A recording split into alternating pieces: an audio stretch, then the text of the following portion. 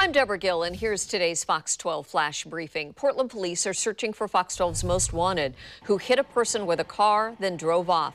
It happened near Southeast 142nd and Stark just before midnight.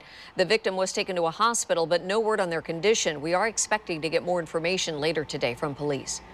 Deschutes County deputies are investigating a shooting that injured a man late last night. Deputies were called out to Cottonwood Road between Highway 97 and Sun River last night at around 9 o'clock. Officers found a man with a gunshot wound. Paramedics rushed the victim to St. Charles Medical System with serious injuries. TriMet is making changes starting today because of COVID-19. The agency is adjusting schedules to reflect the drop in ridership. TriMet also says by still offering service, essential workers can get to work. It also reminds people that TriMet should only be used to get access to food, medicine, and essential employment. Let's go now to meteorologist Jeff Forgeron for the forecast.